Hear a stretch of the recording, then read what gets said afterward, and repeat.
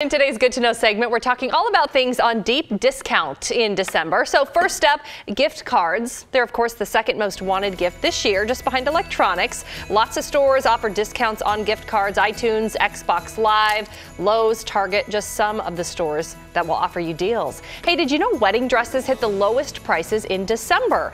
Bridal stores need to clear inventory to make room for next year's newest designs. Wedding insiders say you can get up to 30% off if you don't mind buying these last season styles.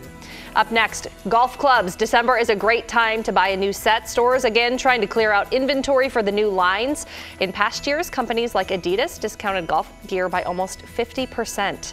And lastly, jewelry prices. Yep, they will go up. Just a reminder, after the new year because of Valentine's Day, so think ahead. If you plan to buy jewelry for somebody in February for Valentine's Day, buy it now and hold on to it. Kohl's is known to offer up to 40% off fine jewelry during this time. Also, Amazon has some great prices in its daily deals section. You guys, a couple things not to buy. Super high-end electronics, wait a couple months for that. New cars apparently, and then of course exercise equipment or gear because everybody's trying to get in shape. So hold off on those things. No, you got me at jewelry.